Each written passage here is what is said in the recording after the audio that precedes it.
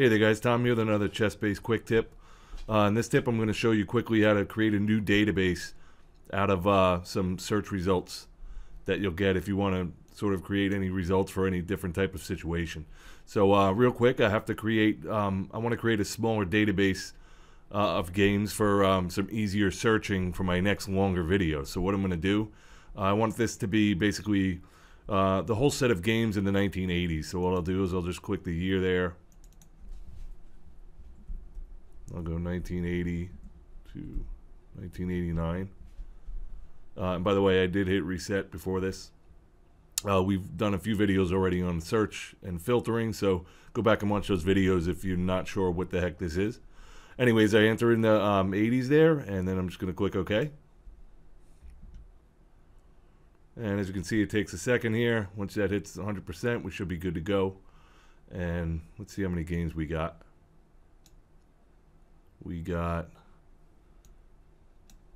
oh, I gotta put the number there. So we got a bunch.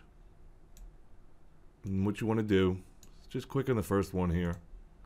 You want to hit Control A to select all, or you can scroll down to the bottom and click Shift click. But I just like Control A. It's nice and simple. So you can select all those games. You want to right click, go to Output and Database. And that's going to open up your little selection window here where you want to save this. It should default to wherever you save your work. Mine is my work, ChessBase my work in Documents. We've already gone over that too a bit. I'm going to call it 80s Games. I've already actually done this, but I wanted to just show you guys in a quick video, so I erased it. So it's going to be called 80s Games, again in my work. Just click New, Open, and give it a minute to do its work. Alright, looks like it's all good to go. I'm going to close out of that. Now, when you create a new database, it might not pop up right away here in your My Databases window. So you can go down to your database path here, your My Work directory, and it should be in there. Here we go, 80s Games. As you can see, it has all those games that I copied into it. What I like to do, again, is go to Properties and save this. I don't know what I'm going to... Let's call it Work for now. So I like that little hammer and nail icon. We'll do that. Click OK.